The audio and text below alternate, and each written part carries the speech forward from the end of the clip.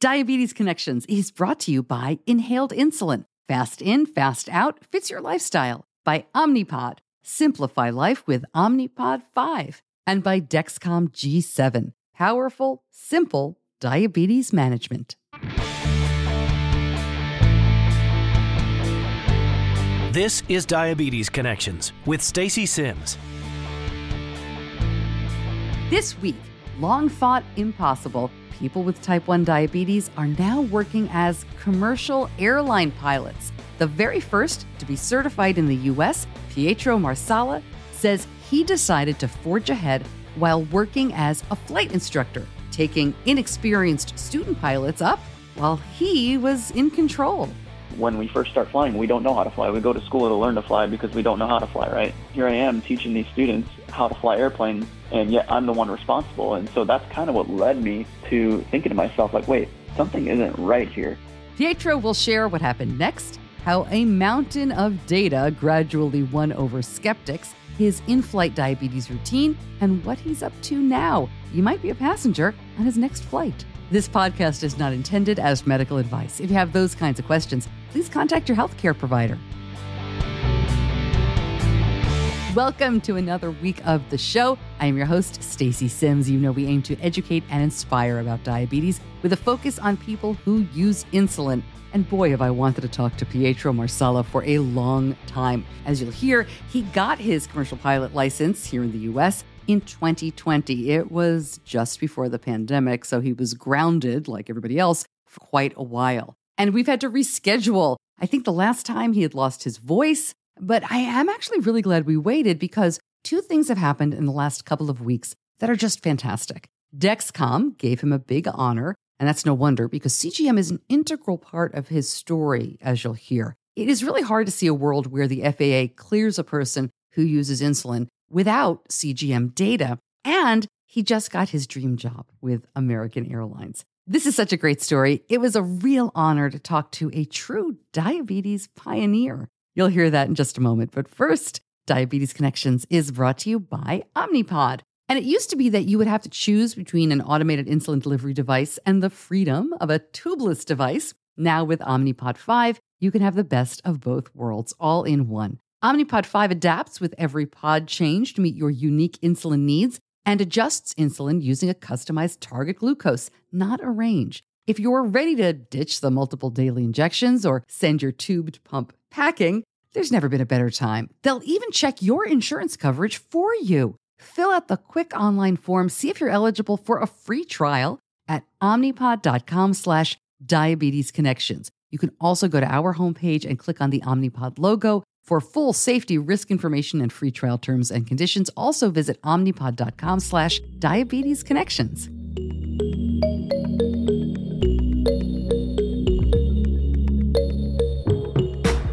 Pietro, thank you so much for joining me. I am so excited to talk to you. Thanks for sharing your story with me and my listeners. Thank you so much for having me, Stacey. It's an honor to be here. Oh, thank you. Let me start by asking you, are you flying today? Are you going anywhere exciting?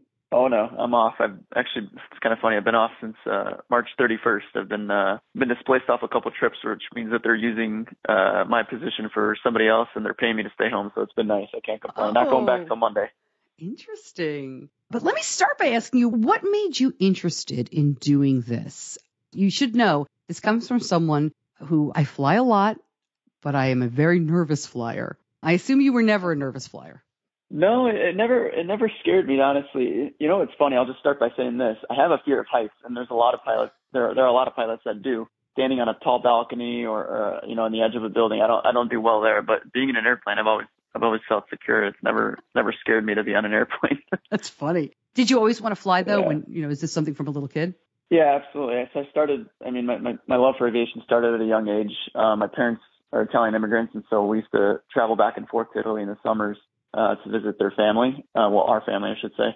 Obviously, getting on a plane is necessary to go across the Atlantic, and so every summer that was what I looked forward to. Not just the vacation, but the actual flying experience to get there is always something that I always looked up at the sky wanting to do this. So it was definitely something I was interested in from a young age. I was a kid that had to sit at the window, and I had to go up to the cockpit, and pre 9/11 you can actually go in there during the flight. Now obviously things have changed post 9/11, but Wow. Prior to 9/11 I just remember going in there with my dad, and he would bribe me and say, look, you're gonna have to be a good kid if for the next couple of weeks before we leave if you want to go in there and meet the pilots and whatnot. And so of course I was on my best behavior for 2 weeks, and they'd bring me up there. And we would, we'd meet the pilots in flight, and it was just, I remember seeing just all the buttons and all the lights and just being so intrigued by the whole thing. Yeah, that's amazing. You became a private pilot in that you got your certification right when you were a young adult. And then that's when it seems like everything changed. And you were initially misdiagnosed. Can you tell me a little bit about like that time in your life? Yeah, absolutely. So I was 21 years old. It was January of 2012. And I started feeling off.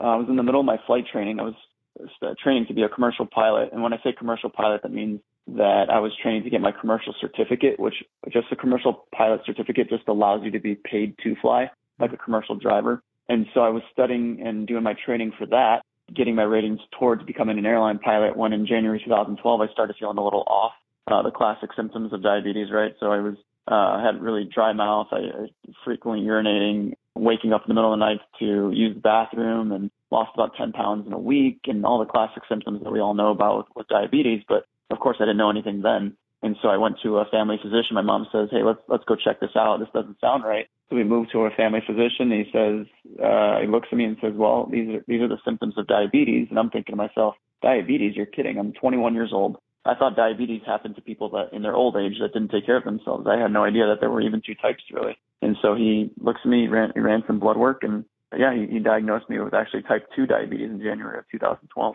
And that was enough to pull your, what's called, I guess, a medical certification. That was enough to just pull you from being a pilot at the time? That's correct, yeah. So the Federal Aviation Administration, or the FAA, at that time in 2012 viewed insulin as a disqualifying drug and to carry what's called a first-class medical certificate. And so for those that are listening that aren't familiar, as pilots, we carry both pilot certificates and medical certificates. And basically those medical certificates determine what privileges we can exercise as airmen, right, as pilots. In the United States, in order to be an airline pilot, you need to have a airline transport pilot certificate along with a first-class medical certificate, which, again, was on insulin. You were never able to hold that, again, because insulin being the disqualifying factor there. But you didn't even have type 2.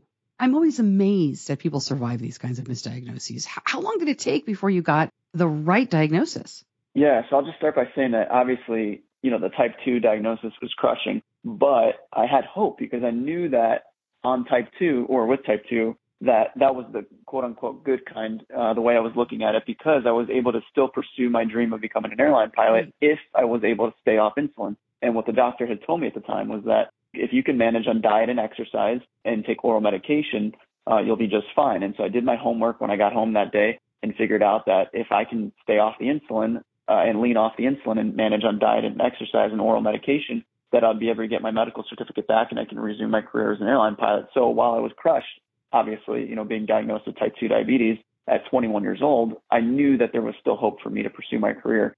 6 months later, here I am. I think it was 2 months in, I leaned off the insulin. So January 2012, they started me on insulin to get my A1C down. And 2 months into that, we leaned off the insulin because I was managing on diet and exercise. And at the time, I'd been taking metformin to manage my type 2 diabetes. And then about 8 months after the initial, maybe 9 months actually after the initial diagnosis, I started feeling a little off again. I'm thinking to myself, what's going on? And I started, was testing my blood sugar with a, glucometer, and I was recognizing that my blood sugar was higher and higher every morning. And I'm thinking to myself, how is that possible? I hadn't ate since 7 o'clock last night. And so my mom says, you know what? Let's get a second opinion. I don't like what's going on here. And so we do that. And so we go see an endocrinologist, and he looks at me and says, well, you don't fit the bill of a type 2 diabetic. And I'm thinking to myself, what are you talking about? And he said, well, did they run this test on you? And it was like, I forget if it's C-peptide or what test it is that they determine basically, which type of diabetic you are. And he looks at me and says, well, you don't fit the bill of a type 2 diabetic. First of all, you're young and you're lean.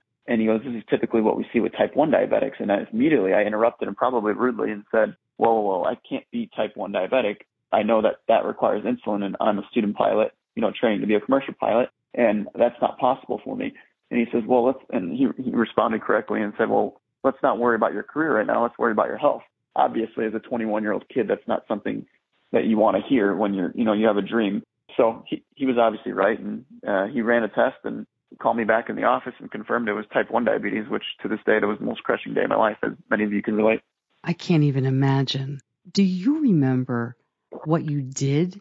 Because it's easy for me to imagine that you went home and said, well, I'm going to fight this, because we know how your story ends. But I imagine that on that day, or maybe for a while after, it was crushing. Obviously, initially I was crushed.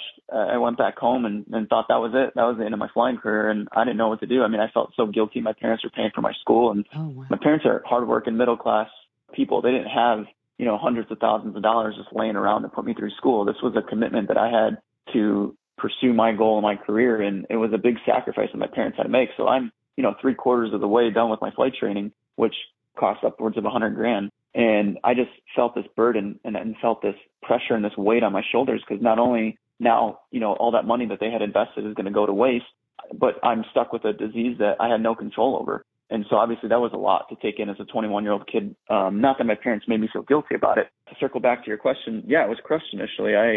It took me a while to get back on my feet. I knew that I can hold what was called a third-class medical certificate. What that allows me to do is exercise my privileges as a private pilot, or there's very few things that you can do with a third-class medical certificate, and one of those things is become a flight instructor. So, in other words, you can teach people to fly, but you couldn't fly in an airline setting because you would require a first-class medical certificate, which, again, was disqualified because of the insulin.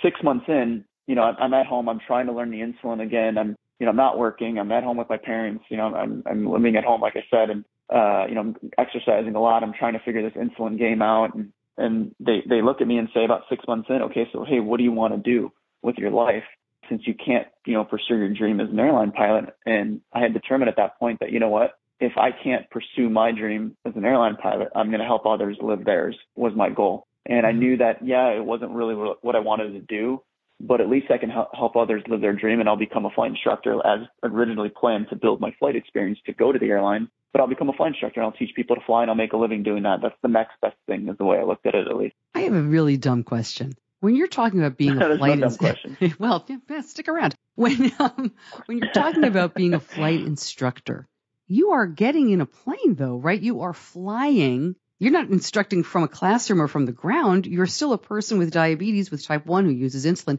who's getting in a plane and flying, right? That's correct, yeah. So as a flight instructor, we did do classroom work as well, but the majority of our time was spent airborne with a student pilot who, let's be real, when we first start flying, we don't know how to fly. We go to school to learn to fly because we don't know how to fly, right? Here I am teaching these students how to fly airplanes, and yet I'm the one responsible. And so that's kind of what led me to thinking to myself, like, wait, something isn't right here. Something's a little off. Like, why am I allowed to train? Right. Why does the FAA seem to think it's okay for you to fly with someone else who doesn't know how to fly, but won't let you fly with somebody else, I would assume a co-pilot or somebody else who's trained as much as you are? It just seems so, it didn't make any sense. Right back to Pietro answering my question. But first, Diabetes Connections is brought to you by Afrezza. And one of the most frustrating parts of mealtime insulin can be the need to pre-bolus. I've seen my son forget to do it or hesitate because he's not confident about meal timing in a restaurant, when he's out. Afrezza is unique because it is the only ultra-rapid-acting inhaled insulin available. Once you breathe Afrezza into your lungs using the inhaler, insulin appears in your bloodstream in less than 1 minute, and it may start reducing blood sugar in about 12 minutes. Afrezza allows you to inhale your insulin right when food arrives, even unexpectedly, so you can be spontaneous but still in control without the need for injections at mealtime. Find out more and see if Afrezza is right for you. Go to diabetes-connections.com and click on the Afrezza logo. Afrezza can cause serious side effects, including sudden lung problems and low potassium, and is not for patients with chronic lung disease such as asthma or COPD, or for patients allergic to insulin. Tell your doctor if you ever smoked, have ever had kidney or liver problems, a history of lung cancer, or if you are pregnant or breastfeeding. Most common side effects are low blood sugar, cough, and sore throat. Severe low blood sugar can be fatal. Do not replace long-acting insulin with Afrezza. Afrezza is not for use to treat diabetic ketoacidosis. Please see full prescribing information, including boxed warning, medication guide, and instructions for use on Afrezza.com/safety. Now, back to Pietro talking about what seems like a big lack of logic by the FAA.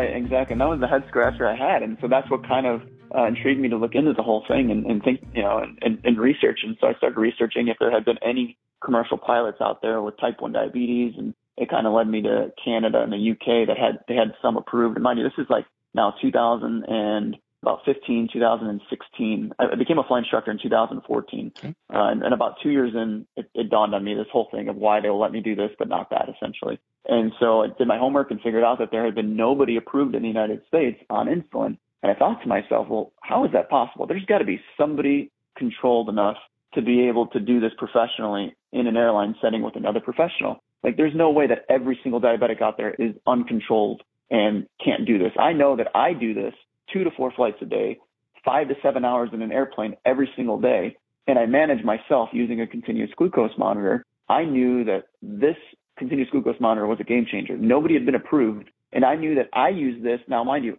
I was using it for my own health, but then it dawned on me that using this technology can really change things, because not only can we keep ourselves safe, but now you can track it and see who's controlled, because previously the treatment that was needed while in flight, while I was instructing, was just finger sticks. But I was going a step further and using a continuous glucose monitor to keep myself safe. And that's kind of where it all clicked for me. And I was like, wow, this could be a game changer if I can show the FAA that this is what I do to keep myself safe for thousands of hours of flight time and never having any episodes of hypoglycemia or hyperglycemia. And I always keep myself in a safe, healthy range flying with somebody who doesn't know how to fly.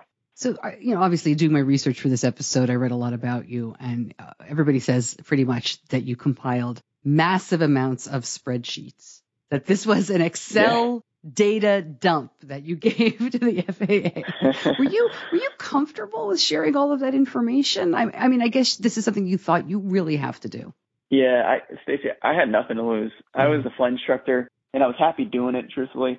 But I knew that this wasn't my ultimate goal. I knew that I wanted to be an airline pilot, and truthfully, all my chips were in. At this point, I figured that, if they were to see that they didn't like what they were seeing on my continuous glucose monitoring printouts, my clarity reports, and my Dexcom that I was printing out, that there was a risk that they potentially, because I was volunteering this information, mind you, this was not required. They technically could have said, we don't like what we're seeing, and we're pulling your current medical certificate. You're no longer allowed to instruct. But I knew I was safe enough to do this. I knew that I was keeping myself safe and healthy, and I knew that not just because of my own understanding of diabetes at the time, but also my endocrinologist was backing me, and the FAA was, continuing to certify me to flight instruct, and I knew I was safe enough to do this. It was just a matter of showing them that I was safe enough to do it in an airline setting. Great. All right, so tell me about the doctor. Tell me about when the things started to kind of turn around. Yeah, so it was 2016 and June of 2016, and I knew eventually I wanted to show the FAA my data and somehow get to them, but I didn't know. I mean, this is the Federal Aviation Administration. It's not just easy to walk in the front door and say, hi, I'd like to talk to you. There's different branches. There's Oklahoma City, which is a branch, but there's the main aerospace medicine in Washington, D.C., and I find myself there with an ex-girlfriend at the time. And again, it's June 2016. It's 2 years into me flight instructing, 4 years from diagnosis of type 1. And I'm just touring the museums with her in shorts and a T-shirt. And I come across the FAA's building, and she looks at me and says, well, why don't you go in there and talk to them? And I said, you're kidding. I'm in shorts and a T-shirt. They're not going to take me seriously. I'm not quite ready for it. She goes, just go in there and see what they say. So she dared me pretty much to go in there. And so I did. I walk in, and there's like a TSA screening kind of thing on the right side when you walk in this building, and there's a Department of Transportation on one side and the Federal Aviation Administration on the other, very government-esque building. I walk in and I look at the guard and I say, hi, is Dr. Duvall here, who's the Deputy Air Surgeon for the FAA in Washington, D.C. And so he looks at me and he says, who? And I said, again, the Federal Aviation Administration, the aerospace medicine, he's the Deputy Air Surgeon. And he goes, this is a big building. You're going to need an appointment to go anywhere. And I said, okay, thank you for your time. So I walk out and she looks at me and says, well, how'd it go? This is obviously not great. I mean, I'm here a few minutes later. I said, you know what? I'm just going to fire off an email to him, very basic, to the point, the end of a business day email, right? We never want to open this long email at the end of a workday. So right. we all can relate to that. So I just fire off a very simple email and say, hey, hi, Dr. Duvall, this is Pietro Marsala. I'm out of Phoenix, Arizona. I'm here until Thursday or whatever it was. I'd like to meet with you regarding my third-class medical certificate. I'm a type 1 diabetic. And that was kind of how I left it. And so 2 hours later, I find myself at dinner with her. And sure as heck, I get an email back from him 2 hours later at dinner that's saying, hi, Pietro, why don't you come by tomorrow at 12? I'd love to meet you. I could not believe my luck. Wow. Yeah, I just was like, you got to be kidding. This is amazing. I can't believe he even got back to me. When you met, did he think there was really a possibility, or was it just curiosity on his part? Yeah, so we met the next day. I didn't know what to expect going into that meeting. So we sit down at this table and he looks at me and he says, so you've been diabetic since, 2012. And so we start talking about, I started asking him some head scratchers, like, why is that I'm able to do this and not able to do that? And, he gave me some answers and he kind of shut me down on a couple things. And I kind of figured he would. But I went a step further and said, hey, look, I brought the Dexcom clarity data with me. Can you take a look at this? And so he said, sure. So I was showing him this data. And mind you, these are surgeons in aerospace medicine at the Federal Aviation Administration. They oversee aerospace medicine in general. They may not be specialists in diabetes necessarily like an endocrinologist. Their knowledge of the latest and greatest diabetes tech may not be what an endocrinologist has. And so I was showing him this data and this technology and showing him how it has alerts and alarms and how it allows me to predict and be proactive in my management and how I use this tool to flight instruct every day, multiple times per day, multiple hours per day. And I never have any episodes. And here is the data to prove that. And I can tell I had his interest because we were there 2 hours when he started with, I don't have too much time for you. So I knew I'd sparked his interest, and it was a great conversation that he and I had. And so, I was basically showing him how I use this technology to keep myself safe. And we ended the conversation after 2 hours with, I think you're onto something here. He said, because to my knowledge, you fly more on insulin than anybody in this country. And I said, really? He says, yeah, because most people that get diagnosed with diabetes and have to use insulin, they usually stop their flying careers if they're an airline pilot, or if they're flying around for fun. They rent an airplane occasionally. They go fly for fun on a third class medical. They don't fly as often as you do. And so he goes, this is very interesting. He goes, I'd like to keep in touch with you. I said, great. One thing that I left out in the beginning here, what I'd like to say too is that this is instrumental, what I'm going to tell you. When I went the next day to meet him, he had actually called me from his desk line. And so I had saved the number. And usually when government officials, they call you, it's usually a restricted or unknown number. And so I had saved his desk line. And this is how I was able to communicate with him once a month, once every other month for the following 3.5 years of my life, leading up to the medical certification. And so I would call him, once every other month, once a month, and kind of just poke the bear and be pleasantly aggressive, I like to say. Hi, Dr. Ball, this is Pietro Marsala out of Phoenix. Any changes? Do we have anything? And he basically give me, we're close, but we're not there yet. We're close, but we're not there yet, is what I would get from him for the next 3.5 years. And so, yeah, it was just very casual conversations, and I would be flooding his inbox with data. Like you said earlier, I mean, I would be sending in clarity reports, and then I even went a step further and created a Microsoft Excel spreadsheet that showed my in-flight data. And so obviously the clarity reports, for those of you who are familiar with Dexcom, they show us, and it's 24/7 really, picture of where our blood sugars are, and it's very user-friendly, and you don't have to be a doctor or an endocrinologist to interpret them. But I went a step further and created this Microsoft Excel spreadsheet, again, voluntarily, and was sending that in conjunction with my Dexcom clarity reports. And what this Microsoft Excel spreadsheet showed was prior to takeoff what my blood sugar was, an hour into flight, 2 hours into flight, and then prior to landing what my blood sugar was. And in the notes section, I wrote in, did I take any insulin to keep myself in the safe, healthy range? Did I take any carbohydrates to keep myself in a safe, healthy range? And so they had these Excel spreadsheets in addition to the clarity reports for thousands of hours on flight time for the next 3.5 years. And it was just an abundance of data that I was just flooding his inbox with. And we would have conversations, going back and forth for those 3.5 years about this data that I was sending into his inbox and his email. And I think that's really what got it over the hump, that they were able to see all this data in real time, what was going on, and what time I actually spent flying airplanes. Tell me about the day that you got the call or the email or the in-person message that you could become and would become a pilot. Yeah, so it wasn't that straightforward, but it was CNN, I think it was, released an article stating that the FAA was now going to allow insulin-treated diabetic pilots to fly commercial jets. And I'll never forget it. I was sitting on this very couch where I'm sitting right now doing this interview. My friend sends it to me, who also is a type 1 diabetic pilot. And I couldn't believe my eyes when I opened it. Because, again, I had been hearing that we're getting close, but we're not there yet for 3.5 years. And truthfully, you kind of start to lose hope at the end. Towards 3 years, I was thinking to myself, is this just government talk, or is this really going to happen, right? I called the doctor immediately on the phone, and he picked up, and I said, Dr. Ball, is this true? And he says, yes, it is. It'll be in the Federal Registry as of November 7th of 2019. And I was like, great, what do you need from me? And he says, well, go to an ophthalmologist, get your eyes checked, go to a cardiologist, get an EKG, then go to an endocrinologist and get another comprehensive blood panel. And I said, okay, whatever. I mean, they had 8 years of data on me at this point. I was like, how much more do you need? I'm thinking, but whatever you need, I'm here for you. Let's do it. So he says, get all this data to me, get it to me by the new year. And so I had everything to him right before Thanksgiving of 2019. And so he said, send me all this data and we'll go from there. And I said, perfect. Well, now that there was a rule change in place and a protocol in place, because that was what I was really trying to convince them to do, was not just, I told them when we were going through those 3.5 years of conversations, I said, look, I don't want to just see myself get certified. I want to see a change for others to benefit, particularly kids growing up with the same dream that I had as a type 1 diabetic kid. They can use this as an incentive to take care of their health. I said, I want to see a change in regulation and a change in policy so that others can benefit from this too, because if this medical is just for me, I don't want it. And he obviously agreed, and they couldn't do that. If they certified me, they have to certify everybody else the same way. But I just wanted to make that clear, and we were always on the same page. And so January comes around, and no medical, and February comes around, still no medical, and now there's rumors of pandemic coming, and I'm thinking to myself, you got to be kidding me. Finally, this is all happening, and now they're talking about furloughs at airlines, people being laid off, airlines hiring or freezing their hiring. I'm thinking to myself, the government's going to shut down. The FAA is going to lose all my data. I'm going to have to start from scratch. Who knows who's going to retire early? I was afraid that the doctor was going to retire and all this that I had been working with was going to go to waste. And, it was a really stressful time, obviously, for all of us in the beginning of that pandemic. But, for my story, it was even more stressful, not just the pandemic coming and people losing their jobs, but I'm thinking to myself, everything that I put in is going to get lost. And so April 13th, actually yesterday, was 3 years yesterday.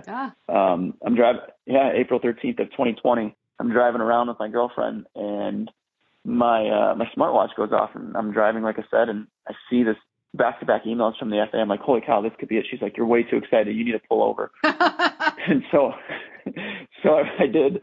Obviously, that was a smart choice. I pull over to the side of the road and get myself to a safe spot. And I open these emails up and got this password you got to put in and to get into it. And there was this 12-page letter associated with this document. And I didn't care about any of it, what it said. All I wanted to do was scroll to the bottom of this email and see the certificate with my name on it that said first class medical.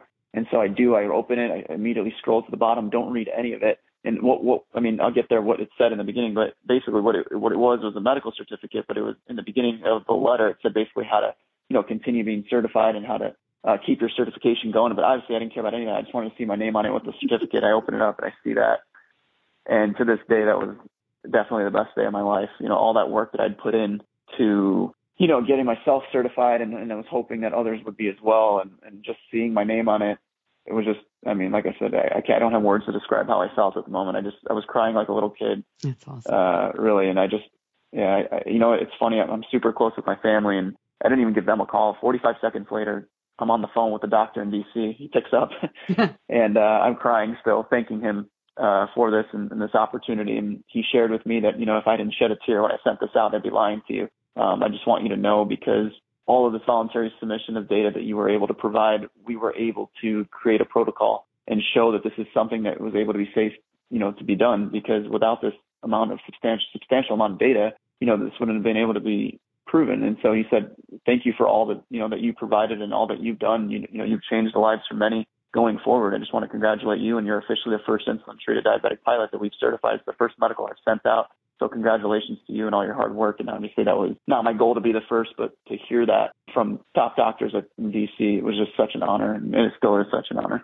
Well, and let's underscore that. All the work you did, I mentioned the piles and piles of Excel spreadsheets and all of the other information that you gave them, did create this pathway. Do you know how many other people have used that to become pilots with type 1 diabetes since 2020? Yeah, definitely. I don't know the exact number, how many have been certified, but I know there have been many people that have been certified since my certification, and I keep in touch with many of them as well. I would say by the dozens. By the dozens? Maybe, yeah. I would imagine even more now. That was in 2020. I keep in touch with a lot of people via my social media channel on Instagram, and I know for a fact I've spoken to at least 20 or so that have been certified since, and it's been awesome to see this change. And there's a protocol in place now. There's a parameter that you have to fall within, which is, in my opinion, very fair. Others are able to benefit from this change, and it's just so satisfying for me to see that. And when you're flying, that's a physical activity. Can you share a little bit about what happens to your body? Does blood sugar go up during takeoff, things like that? No, it honestly, it doesn't. There is an adrenaline rush, but it's not as big as you might think. I had been used to it as a flight instructor, doing it for years. And when you're flying, they teach you to be calm and stay focused. And I know going into it, I have a certain diet that I like to follow when I'm on the road. And so I I like to manage with a lower carb diet. Mm-hmm. And so my goal is to, the less insulin I have to take, the less risk there is for hypoglycemia, obviously. And so I like to eat a lower carb, not zero carb, but lower carb diet. And so I like to go into it with a flat line into my flights. And to answer your question, I guess, no, I don't get into an adrenaline rush like that. It spikes my blood sugar from it. I don't see that. I do it so often too, where it's not like, once a year I get to do this. I do this, You're not flying like me, 4 days a week, like gripping the armrest. No, it doesn't affect that me would like be that. bad. That would be fun. bad for you. How do you treat lows when you're in flight? And I'm asking that for what you like. I'm always nosy, but also what's handy. Where do you keep it in the cockpit? The thing that works best for me is glucose tablets. Mm-hmm. And again, I go back to my whole strategy of, the less insulin you have to take, the less chance you have of going low.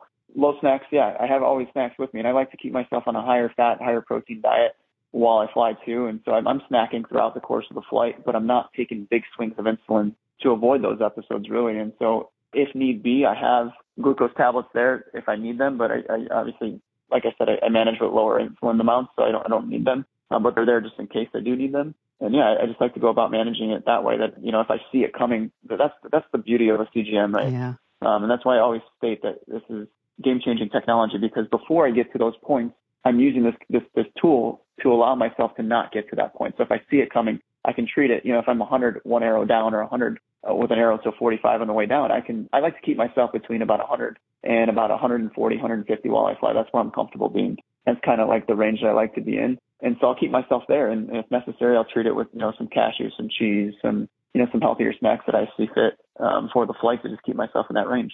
I'm curious, I didn't ask you before, do you use an insulin pump? I don't. I do MDI, and so that is a question I get a lot. I'm not opposed to an insulin pump. I think they're great, especially the newest ones. I think they're incredible technology now that they're integrated with your continuous glucose monitors. But the reason that I didn't change it, and it works for me. And so, number one, it works for me doing MDIs. Number two, I didn't want to change it during the certification process because I didn't want to give them a chance to deny me a medical because now I switched my treatment. So that's kind of how I went about it. And so I got comfortable on MDI, and I'm sure one day I'll use a pump. And for those of you listening that are curious if a pump is approved, they absolutely are approved. The ones that are FDA approved that are tied to your insulin pump are. Don't quote me on it, but I believe they are. You can look on the FAA's website if you want to look into that. But pumps are approved, as well as CGMs that are required. Pumps are not required where CGM is to fly in a first-class medical as an airline pilot. Does the FAA set A1C or time and range restrictions or requirements for getting your certification? Right back to Pietro explaining what it takes. But first, Diabetes Connections is brought to you by Dexcom G7. It's here. The all-new Dexcom G7 continuous glucose monitoring system is now available. Powerful and simple, Dexcom G7 is proven to lower A1C and help you spend time in range, all without finger sticks, scanning, or calibrations. There are so many amazing new features to talk about here. Dexcom G7 is 60% smaller than the previous generation. It's the most accurate CGM system out there. The 30-minute warm-up period is fantastic, and it's up to 2 times faster than any other CGM brand. And I love the all-in-one sensor and transmitter. To learn more, go to diabetes-connections.com and click on the Dexcom logo. Now, back to Pietro explaining what the FAA wants to see from candidates with diabetes.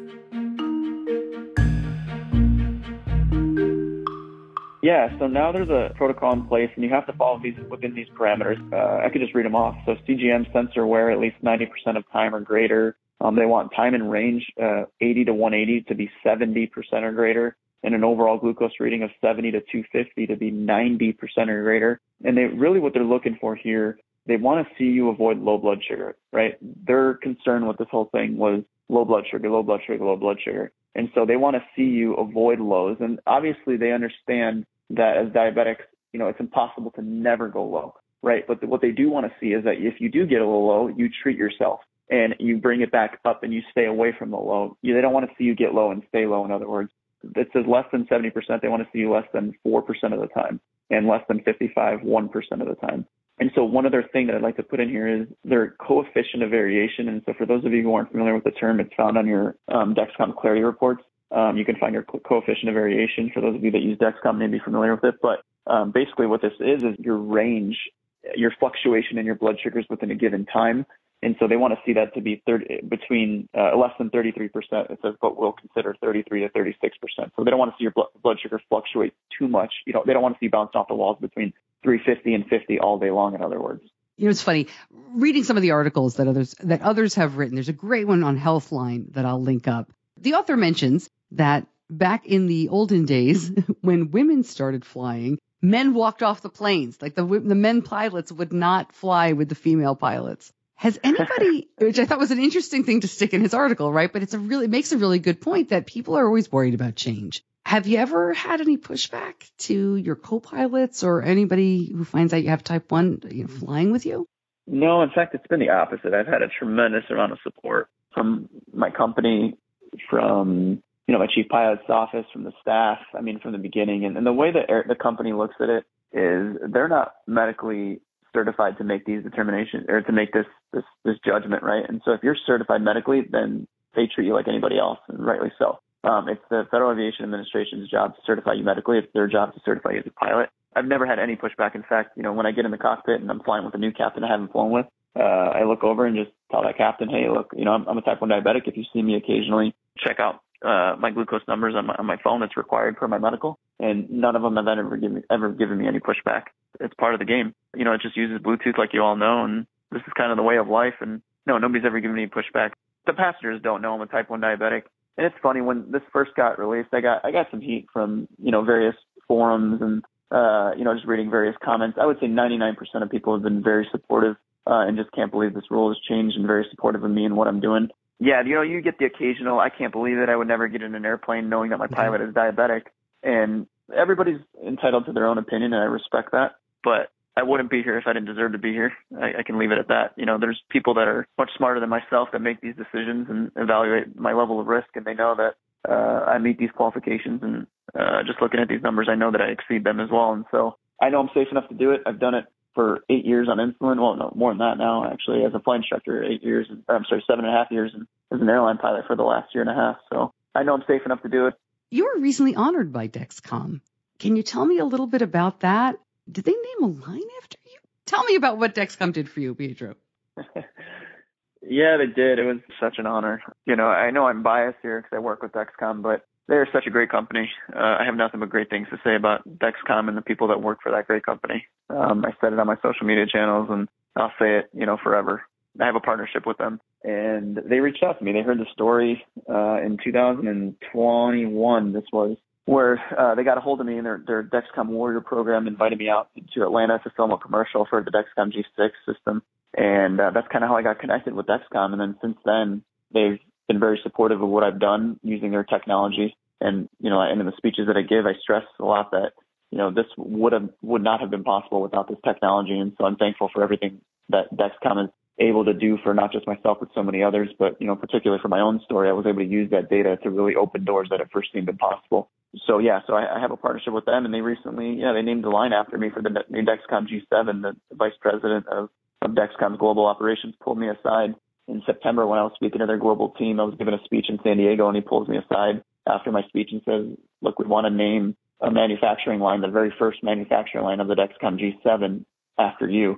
And we want your family to be there. I'm getting emotional thinking about it. But, it was such an honor. I mean, recently in March, they had myself and my family out there, and we were able to all meet their team, and they planned this whole event around me. It was just so special. I gave a speech, and then they surprised me with this line that I knew they were naming after me, but they had a picture of me up in their factory and in their distribution center. And on the wall it said, every CGM that goes through these doors will change a life. And something that I hold very close to my heart. And I truly believe that this technology has changed lives for so many people. And I just want to say one thing, that I hope my story has inspired others to live out their dreams. If you're listening to this, whether you want to be a pilot or not, great.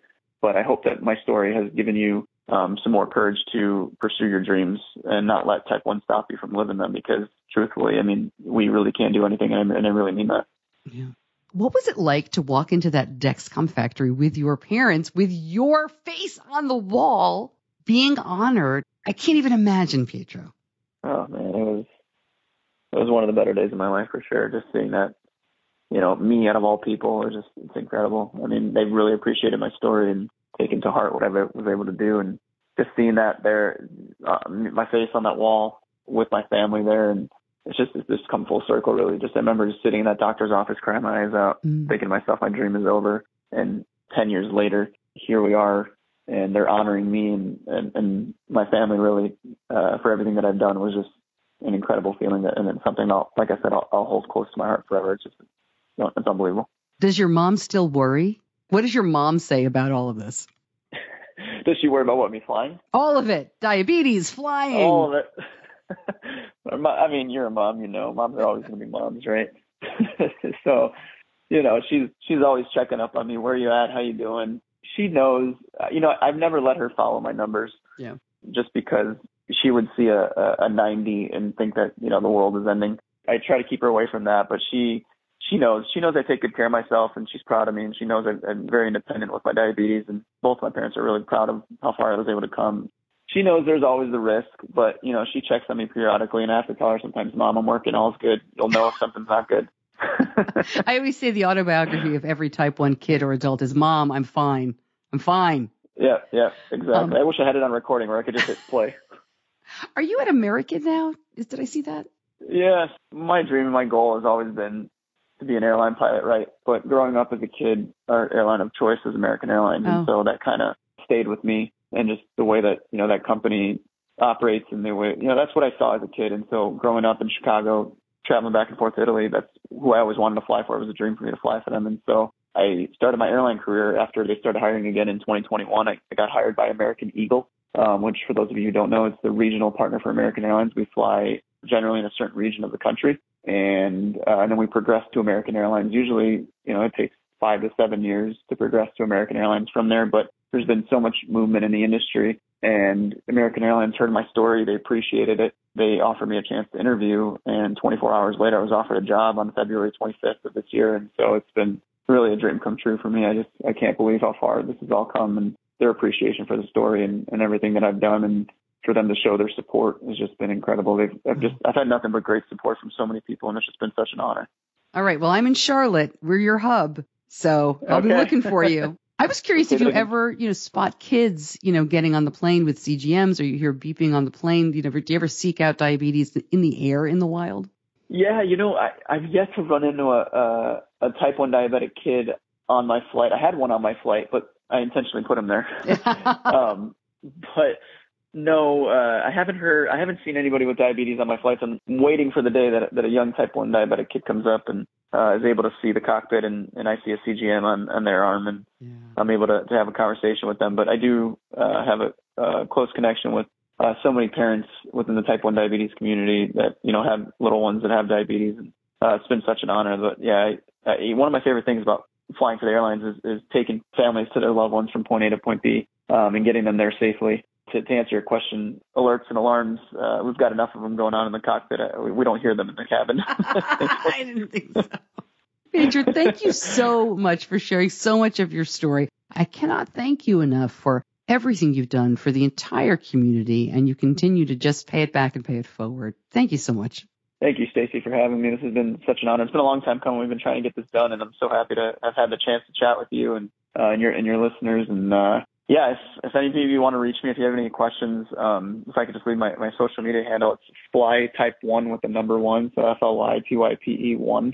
If you guys want to reach me on social media, I will get back to you guys. It goes into my message request, and I'll answer your questions that are sent my way. But I do look forward to chatting with you again, and I would be honored to be back on here. And if I am in Charlotte, I will message you, and we can hopefully grab lunch or something. That'd be great. I would love that. I'll even go if you need to go through TSA, whatever you need. I'll have the rocking chairs in Charlotte, or if they allow you to leave the airport, I'll take you someplace good. Yeah, that'd be awesome. That'd be fun. Thank you so much for having me. It was such an honor. Thanks. Talk to you soon.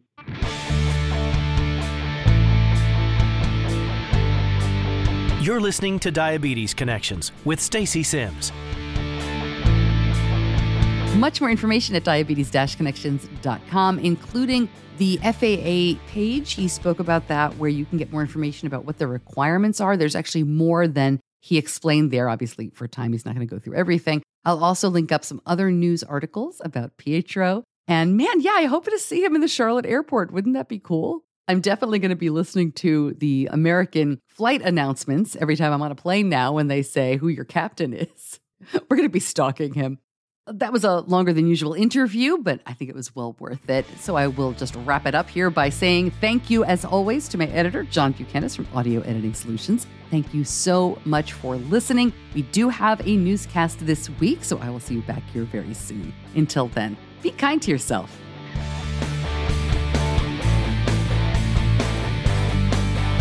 Diabetes Connections is a production of Stacey Sims Media. All rights reserved, all wrongs avenged.